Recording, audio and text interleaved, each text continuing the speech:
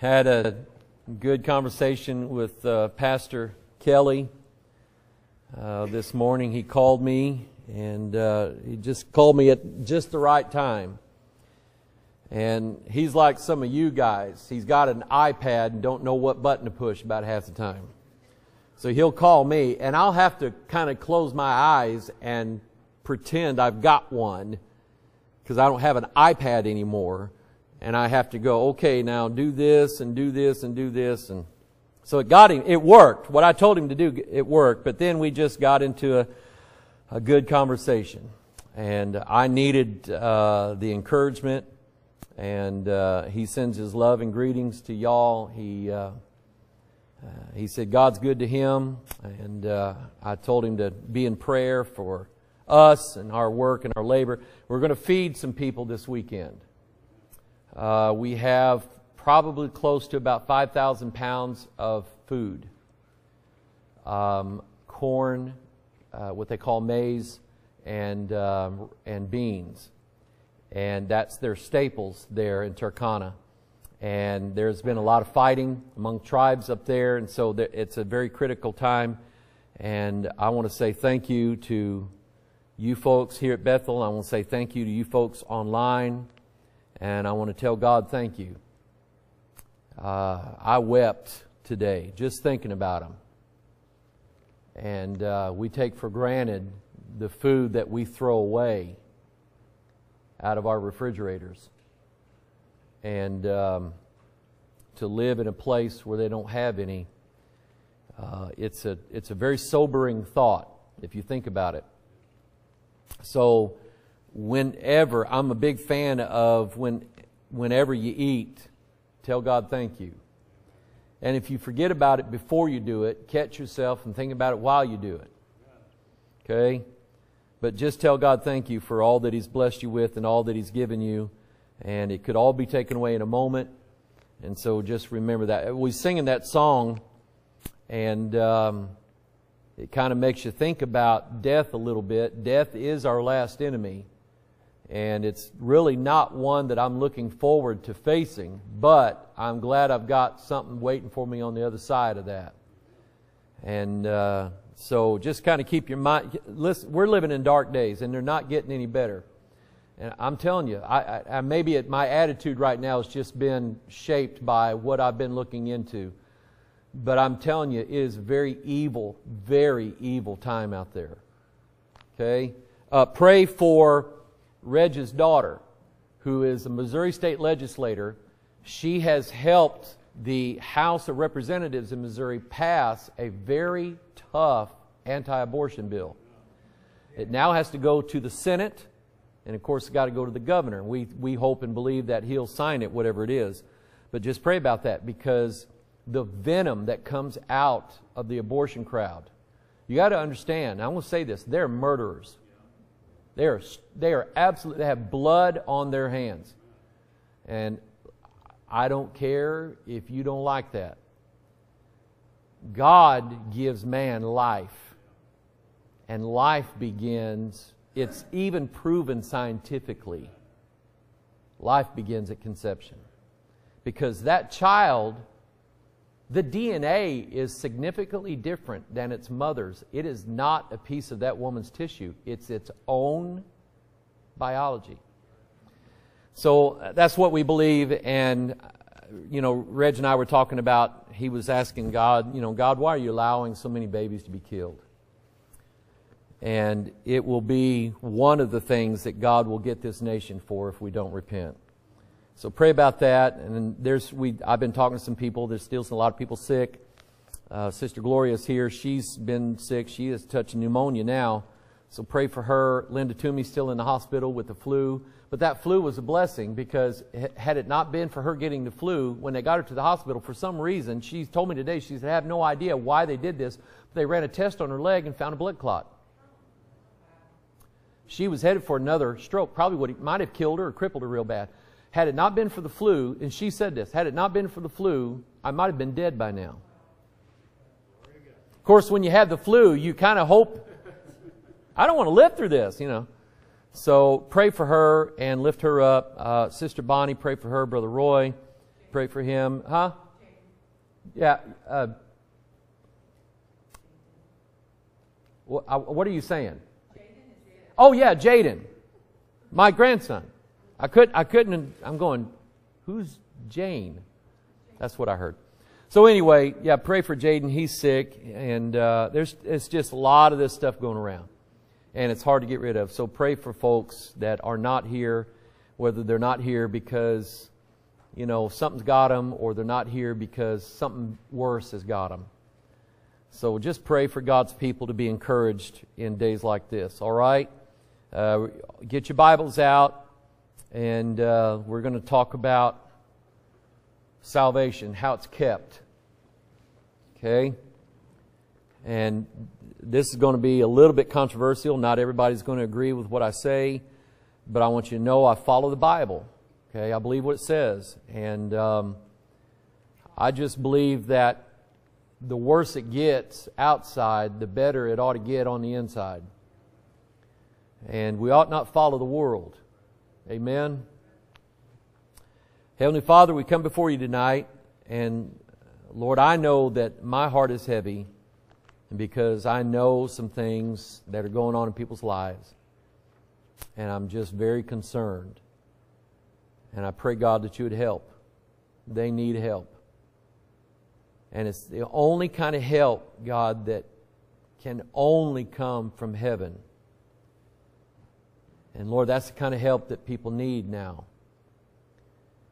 And I pray, dear God, that you would be good to your people and help them, Lord, and help them through areas of life, issues of life, sicknesses, depressions, financial woes, relationships busted. God, there's just a lot of things going on with people right now, and I'm really grieved. And Lord, so I'm asking, God, for your help tonight in front of these people. And Lord, let that be a blessing and encouragement to somebody, Lord, who, God, they just need to call on you and ask you for help for themselves. They may have prayed for other people, and that's all well and good. But God, there's some people tonight that just really need to reach heaven. And I pray, God, that they would do that. And Father, teach us, Lord, how to get through this world. You've given us one day only. You told us not to worry about tomorrow. Tomorrow will take care of itself when it gets here. And the things that happen will happen. And there's not a thing that we can do about it to alter the course that you have laid out for our lives. So Father, help us, Lord, in our worst days to only trust you. And Father, I thank you for the book. This book is absolutely amazing. It is everything that we need in life. It is everything, God, that we need in our marriages. It is everything that we need, Lord, to help us deal with sin in our own lives. It's everything that we need to keep us going in faith. And I pray, dear God, that you would just open up your hand wide and feed your people, Lord, and bless them. And Lord, we're like the man in the Bible that comes to his neighbor in the middle of the night saying, we have friends on a long journey, and we have nothing to give them. Lord, would you rise and give us bread tonight? And Father, I have nothing to give these people except, Lord, what comes down from heaven from you. So I pray, dear God, that both here and everywhere, Lord, that you carry this message. God, that your people, Lord, would be edified, they would be blessed, they would be encouraged, Lord, to not give up, to not quit, to keep walking, keep going, keep working. And I pray, dear God, that you would just pour that down in our soul tonight for the people that need it. I pray, dear God, that you would just go with us tonight, open up our eyes, help us to see wonderful things from your word. We pray your blessings now upon all the people, Lord, that we've mentioned, those who have needs. We ask you, God, to bless them richly. We pray in Jesus' name. All of God's people said, amen. Psalm 78. Now, what we're doing is we're looking at issues of Bible doctrine. We're looking at why we believe, what we believe, If we say that, we believe that we're saved by Christ's blood, then why do we say that? If we say that we believe that we're saved by grace, why do we say that? If we say that it's not with the works of the law, then why do we say that? If we say that we believe the Bible is right in 100% in every word that it says, I got a letter today. It's a lot of pages, so I haven't read it all. But I opened it up, and just the first paragraph, I ought to run back in my office and get it. It just blessed my soul. But what it said was, we just cannot fathom how our Bible would have one thing wrong with it. Because if one thing is wrong with this Bible, it throws the whole thing's off. If God has one error in His Word, what can you trust? What do you have left to trust in? What do you have left to sink your claws in, to pull you out of the pit you're in? What do you have left to give you hope and joy and understanding of what's going on in your life? And so I just believe the Bible, and I'm glad that God has put that in my heart, because I know a lot of people that don't believe it. Now, let's say they believe part of it. They say, well, I believe that, the original manuscripts. Those are gone. Original manuscripts are gone from the Bible. They don't exist. So how can you believe the Word of God's the inspired, inerrant? How can you believe the Bible is inerrant? Because the Bible that you believe in does not exist anywhere on the face of the earth. So I'm glad that God preserved His Word. I'm glad that God figured out what language I would speak and wrote a Bible in that language. So we're looking at why we believe what we believe. And what do we believe about salvation?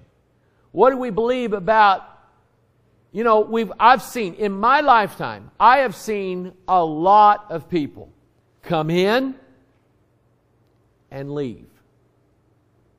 And I don't mean just leave this and go to another church. I mean leave.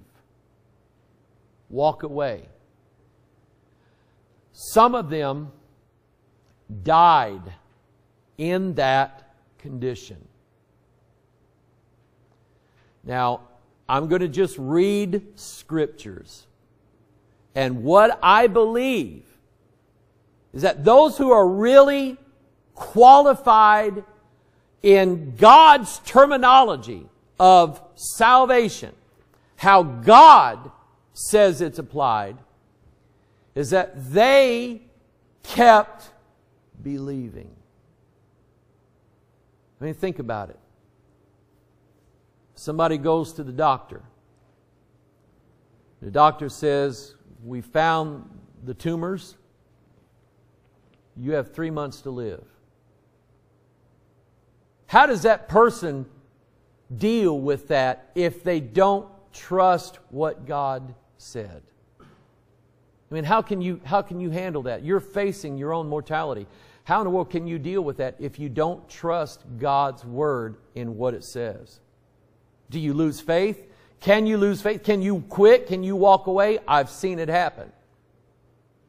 And so I would say, according to Scripture, that doesn't qualify for the way God applies salvation. I believe those who go to heaven are the ones who kept believing, even in the face of the storms of life. We are approaching an age, and we're in a time right now where Brother Kelly and I were talking about, our work in social media, getting the word out there on the internet, because we're finding then that there are people who they like what we're saying. And there's a lot of them out there still. There are still people out there who still believe the Word of God. But they're in little patches here and there. And they're separated out and they're scattered. And they can't find a church in their area that still believes the Word of God. That still holds on to it. They can't find that. And so with the social media, we're able to reach those people. And we're drawing them to, he's drawing them to his ministry. I'm drawing them to ours.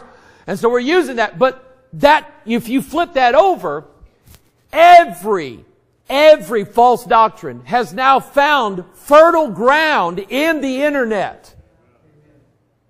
Every weird cult, every fake spirit, every false gospel, every idea of Jesus that is not the Jesus of this Bible has also found its people in the world that have fallen into it and believe it. And there are people who one day said, oh, I believe the Bible, I believe Jesus, I believe it was saved by grace, and they believe these doctrines. Then all of a sudden they get on the internet. And they start watching this YouTube video, and they start reading that blog, and all of a sudden they get influenced. Facebook posts, they get influenced by a meme that they look at for 10 seconds, and it catches them, and they say, okay, that's what I now believe. And that's, how much leaven does it take to ruin the whole lump? A little bit. So I think now, in the age we're living in, everything that you say you believe is going to be tried and tested. And I'll tell you what, you better take this Bible and wrap it around you like chains. And beg God in your strength to hold you close and dear to the faith that you once had, lest you go astray. Psalm 78, verse 9. The children of Ephraim, being armed and carrying bows, turned back in the day of battle. Look at that. They joined a church. They said, we're the soldiers of the Lord. Look at us. We got bows. We're armed. We're marching to Zion. And look at what they did. When the battle hit, where'd they go? That makes me think of in the parable of the seed and the sower, where the seed that was sown on stony ground, you know, it sprang up. I got an area in my yard that's right over my septic tank. And my septic tank is sitting on solid bedrock. And Brian, when we covered it up, we was only able to cover it up with that much dirt. So in the springtime, when we get a lot of rain, it's as green as everything else is. And then when July hits, I have a brown rectangle in my backyard of grass that used to be green. But because it was sown over stony ground, a concrete lid to my septic tank, because it was sown there, when the sun comes out and the rain dries up, it has no root and it dies. And that's what happens to people. They come in, they get just a little bit of it, and they say, oh boy, I'm here forever. And then something hits them that they don't like. Something hits them that makes them mad. They hear the preacher preach something that, it just boils them. It just turns them. And when the sun comes out and the battle starts, they leave. So look at verse 10. They kept not the covenant of God. God offered them a covenant. But they kept it not, and refused to walk in His law. And they forgot His works and His wonders that He had showed them. Boy, isn't that true? We hit a patch of life where trouble hits us. And we think, I'm gone, I'm dead, that's it, I'm sunk, I'm not going to last. And what we did was we forgot about all the other times that we were in that same predicament and God brought us through.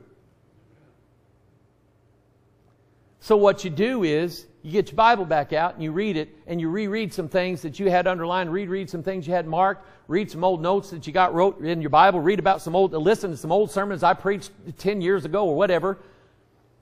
And you get that back in you and you go, you know what? God brought me through the last time, He'll bring me through this one. And you just keep believing. You keep believing. Psalm 85:9, surely His salvation is nigh unto them that fear Him. That fear Him. Who in here is afraid of what God can do to you? You got it right. You got it right. Like Trish and Melissa, we were afraid of what Mom would do to us. Still am, she says. 2 Chronicles 34:21. Go inquire of the Lord for me and for them that are left in Israel and in Judah concerning the words of the book that is found. For great is the wrath of the Lord that is poured out upon us, because our fathers have kept not the word of the Lord to do after all that is written in this book. Our fathers turned back from God, and God got them for it. Revelation 3. I'll give you a couple seconds. Revelation 3. Because. Notice that word, because. Now there's a statement God's going to make here. He's going to make it. He's going to show you why He's going to give you salvation. Because thou hast kept the word. Underline that. What did you keep? The works? You kept the word. Still believe the Bible. I called a family today. I think they're watching. They said that they honestly tried. They sent me a letter and they said they honestly tried to go and visit churches in their area to find one that still believed the Bible. And they couldn't find one. So they reached out to us and they said, can we be Bethel? I said, sound like to me you already are. Okay? Because thou hast kept the word of my patience, I will also keep thee from the hour of temptation, which shall come upon all the world to try them that dwell upon the earth. See, I'm not kidding you. I believe, David, I see you back there shaking your head, nodding your head. I believe, brother, that a deception is going to come out on this world and it's going to mess everybody up. Cause. That's right. That false prophet does not drag everybody kicking and screaming to go get a mark. He causes them. Okay? Look, John 15.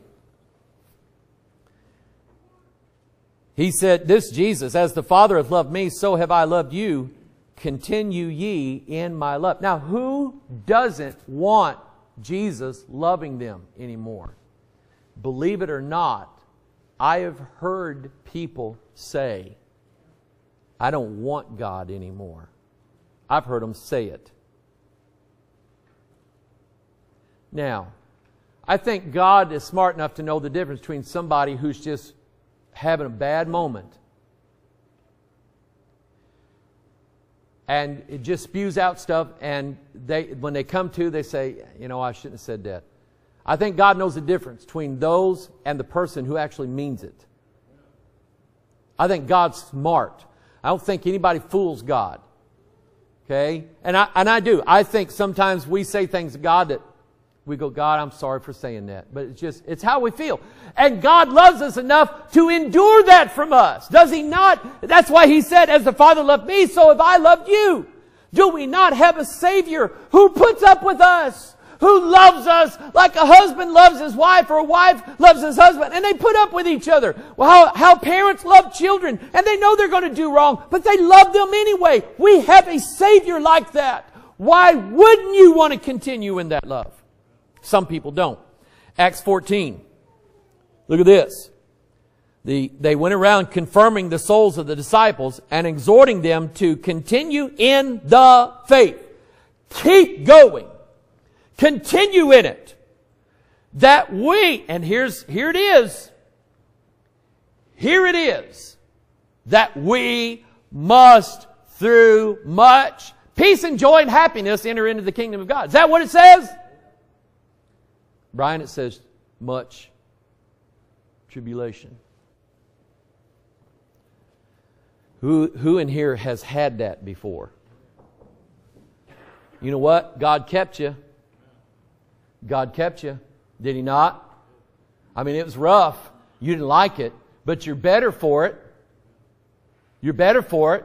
Now, if God says, now, hang on, we're going to do this again tomorrow morning, you'd go, no, not tomorrow morning. Somebody has told me this week, they said, it just keeps coming, one thing after another. And I wept for that person because I know how that feels. And I just prayed that God would give them relief. Because then we get back on our feet and we're going, you know what? That wasn't so bad. It wasn't so bad. Continue. That's what the apostles said. Romans 11. Romans 11. Verse 22.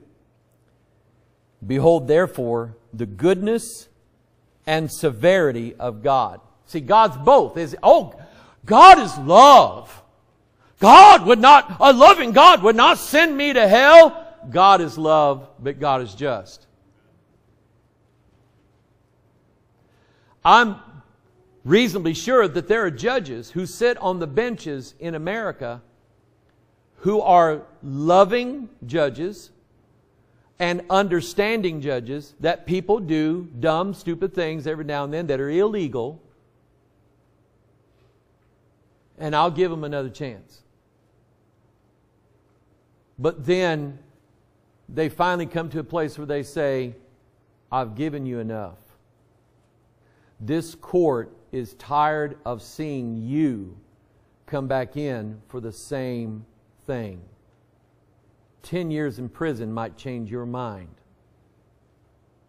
Loving, but severe. So, he says, behold therefore the goodness and severity of God. On them which fell, severity. My goodness!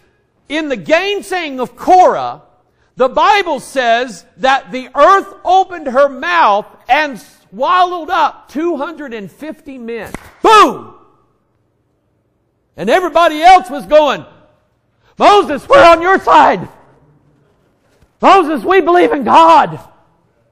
That's severe, amen. For the ground to open up and swallow up 250 men all at once. And everybody's going, that's revival time, amen. But toward thee goodness, but what is that goodness conditioned on? Look at that next word. The word after goodness, what is that next word? If thou continue in His goodness. Otherwise, thou also shalt be cut off. And here's your example. You want an example? Here's your example. Here's Israel, headed to the promised land. And they've seen every miracle that God's got in His basket. They've seen the outpouring of God. They've seen the goodness of God. That God's fed them every day with miracle food every day. I mean, who gets food that falls down out of the sky? Who gets that? Nobody does. Okay? It'd be like my version of winning the lottery ticket. I've always told you I would never buy a lottery ticket. If God wanted me to win the lottery ticket, I'd be driving down the road and the winning ticket would fly in my window. And God'd say, here it is. I would go, God, that came from you. It had to have. Okay? And they had food from heaven every day. They saw the pillar of cloud. They saw the pillar of fire. They saw the ground open up. They saw the Red Sea open up. They saw Mount Sinai. They heard the voice of God. They had that with them every day. But they remembered not those things when it came to the guys coming back saying that land's full of giants and it's full of big walls and there's no way we can get in there. And they said, okay, let's turn back and go back to Egypt. That's your example. They did not continue in the goodness of God, and God cut them off. Their carcasses fell in the wilderness. Colossians 1:23. Now, don't you dare accuse me of preaching a works salvation. Faith is not works. And continuing and keeping faith still isn't a work. It's believing what God said, and I still believe what God said. Listen, I got it in my mind that something that is directly oppositional to the Word of God is going to fall down from the sky in the sight of all men, and all men's going to say, see, the Bible is wrong. And it's going to look like proof. And God's people are going to say, oh no, God doesn't lie. Will that be you? Does it scare you a little bit? Good, because that's the Spirit of God in you, the fear of the Lord. If it scares you a little bit, then you have, what you can do about it is fall on your face before God and cry. Maybe you might do a little fasting and praying and say, God, put peace in my heart that I know that when that day comes, I'm going to be on your side. God will bless that. Amen. How many of you know that? God will bless that. Colossians 1:23. There's that word if again. If ye continue in the what? Works? Nope. Faith. Grounded and settled. Who's got it settled? Who among us has got it settled in their mind that this Bible is right in everything that it says? You should have seen it. Brother Edge talks about this a lot because the first time I met him was down at Oak Lane Church, and that was my first time down there. It was year, I think it was 99 or 2000, and you know, I'm still green concerning the King James Bible, but I'm there. And Reg Kelly preached that message, don't sell your vineyard. He preached that, and at the end of that message, I mean, he's got a room full of preachers, deacons, church leaders, and so on. People saying amen to everything that's said. And he said, I'm going to show you how mean I am. If you have it 100% settled that this Bible is the inerrant, inspired Word of God, I'm going to have you stand. Now, I'd listened to Reg preach 3 times, and I was scared of him as I was a bear. So I jumped to my feet, and he noticed that. To this day, he remembers that. Because I'm going, ain't no way in the world I'm going to give you any doubt about me. Because what happened after that message was some guys jumped Reg. And I thought we was all on the same page at that meeting. They jumped him. They were from a boys' home that had been founded by I won't give you the name, but it's somebody that, he's great in the faith, but they didn't believe that the King James Bible was right in everything it said. And they jumped him after that. And I'm watching this thing, I'm going, boy, I'm glad that ain't me. I'm glad that ain't me. But what happened was, most of the people stood up. Most of the people stood up. But not all. Not all. So, are you grounded? And do you have it settled? And if you don't, do what I did. Get alone with God. This is what I told Brady and Bradley Crum to do.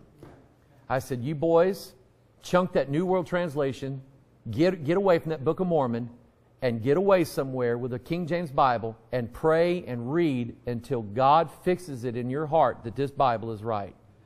And God did it with both of them. Okay? If there is still some doubt, and I understand it, I do, because I've been through this. I've been through it.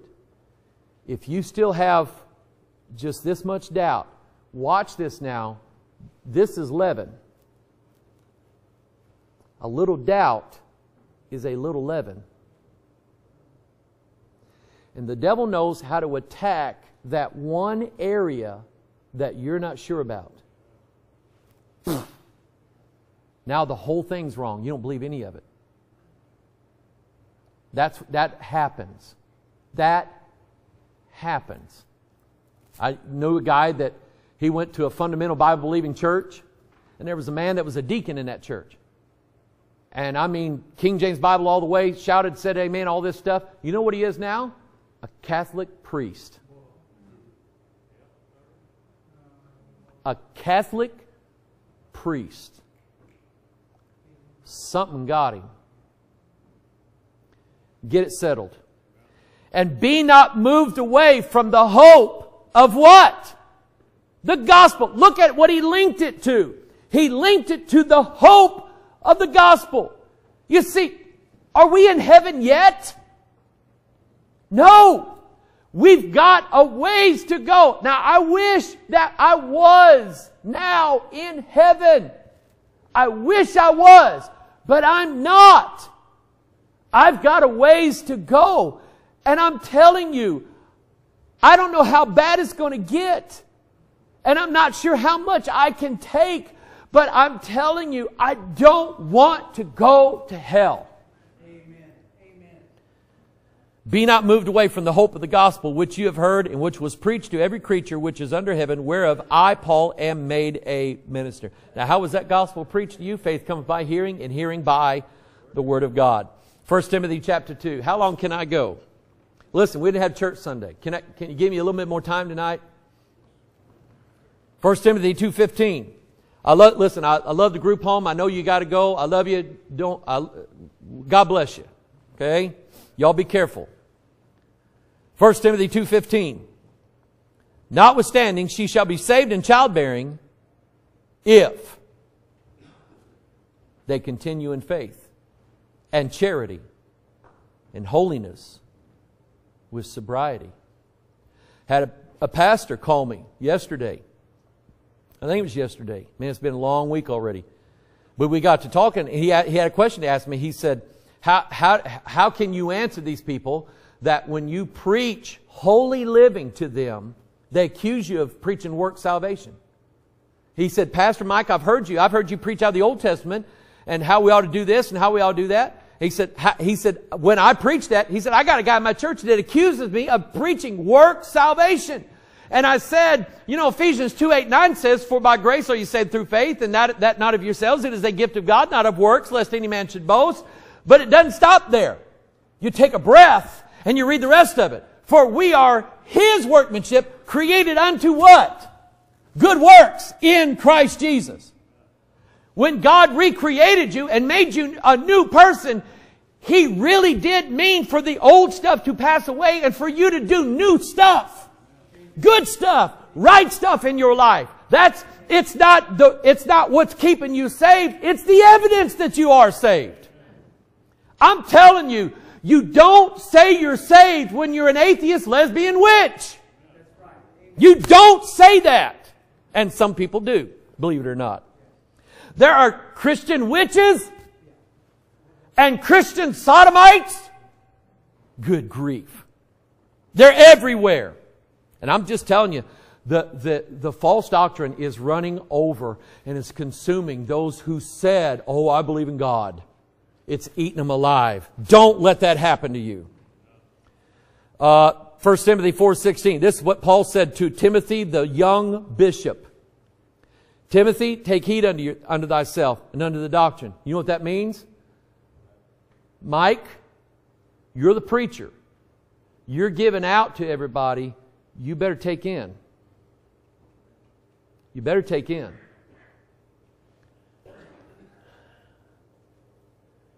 I've been through all this. I've been through all this where I gave out and didn't take in. And it ain't good. Take heed unto thyself and unto the doctrine. And do what? Continue in them. For in doing this thou shalt what? What does he say here? Thou shalt both save. Because what good would it do, Trish,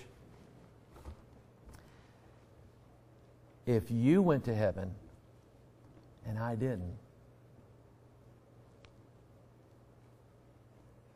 That'd be embarrassing. It'd be worse than that. But that's the least of it.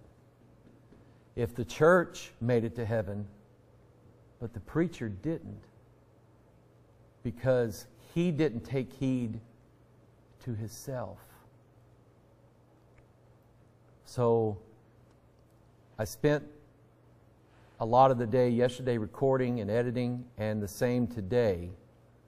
And God made me stop and put into myself what I needed. I'm glad He did. That's why I'm all pumped. 2 Timothy 3:14, but continue thou in the things which thou hast learned and hast been assured of, knowing of whom thou hast learned them. Do you not trust this book? Then continue trusting this book. Did this book not save you 2 weeks ago, 3 weeks ago, a month ago, a year ago? Did it not bring you out of the miry clay? It'll still do the same thing. God hadn't changed anything, has He? God's still in the saving business. Amen. 1 John 2:24. Okay, I got 2 more verses, then I'll quit. 1 John 2:24. Let that therefore abide in you. Let, that is your responsibility. You let it. You let it. Let Jesus, and that when he said, let that therefore abide in you, that goes to John 15. John wrote John and John wrote 1 John. And so John, I think, is connecting these two ideas, or the Holy Ghost is. In John 15, Jesus said, if ye abide in me, and I abide in you. Or then he said, my words abide in you. That means when you're having a tough time, Scripture takes over. Bible verses take hold of your life and the situation that you're going through. And then God does things that you're going, how in the world did that even happen? That is like Linda Toomey laying in that hospital. I mean, sick. The flu is a terrible, terrible thing to get. And she's laying there sick as a dog telling me, I'm glad I got the flu, because if it hadn't been for that, they wouldn't have found that blood clot in my leg. She's over there praising God. And I said, Linda, please get back on your feet and get over here and give one of those good testimonies you give. You're my favorite one. That woman's got faith. Amen? Let that therefore abide in you, which ye have heard from the beginning. If that which ye have heard from the beginning shall remain in you, ye shall also continue in the Son and in the Father. That's your salvation right there. That's the picture of it. And I'm say it again. You cannot be an atheist, lesbian, witch, or anything like that and say, oh, I'm saved. I got saved when I was 8. I got saved when I was 12 at Bible camp. I went to that Bible camp one time. I went forward. They had me pray that prayer. They said I was saved. And they said I couldn't lose it, so I can do whatever I want to. Listen, a saved man would never say that. He would never say that. A lost man would lie to everybody and to himself and say that, but not a saved man. A saved man knows that he's continuing. He knows he's in the Bible. He knows the Bible is in him. I in Christ and Christ in me. I don't understand all that, but I believe it. And that's how it works. You just, in your worst day, you say, I still believe God's Word. In your best day, you say, I still believe God's Word. When you're 95 years old, you say, I still believe God's Word. I still believe it. But then you have those pitiful people who a little storm comes in, a little trial, a little grief, a little bit of, I don't like what that preacher said. I think we'll just stop going to him. You know, I was thinking about going to that other church. I like their music. A little bit of that, and they buzz out. That is not salvation. That's not what it looks like. That's not what the Bible says it is. Now, I'm not asking anybody to do some hard thing like if you climb the top of Mount Everest, then you'll be saved. What I'm telling you is, on your worst day, even when it's self-inflicted, on your worst day, when you've blown it with God and everybody else, and you say, I still believe God saves sinners. You got it. You got it. I just want to encourage you, people. Hang on to that book. It's all we have. You know what who was it told me this? Brian said to me, you know, I was upset you ain't been doing PMO, but that made me get my Bible out and read it instead. Yes. So I might take a vacation from PMO for about a month, get you guys back. No, I won't do that. I plan on doing it tomorrow if the timing will work out. I plan on doing it tomorrow. I need it. Huh? Maybe not. Because I got so much stuff in me, I got to get it out. I got to talk through. It helps me to talk through. PMO is my. I'm laid back. I'm me. I'm not trying to put on some professional video. And when I'm able to talk out some things that I got in my head, it helps me. So if the timing works out tomorrow, if I can get here on, even if I'm late, I'm going to do it. Okay? Because I got to get it out, and I love you people, and you guys keep me going. You really do. Because I'm telling you, sometimes you just feel like giving up and quitting. Listen, I know all about it. I feel it. I get it. And I'm telling you, hang on to this book, people. Hang on to this book. Don't let it go. I know a guy is in hell tonight. I watched him as a boy in this church. I watched him serve God, and then I watched him fall back into the bottle. Roy, he fell back into the bottle. And they scooped his brains out of the back seat of his car.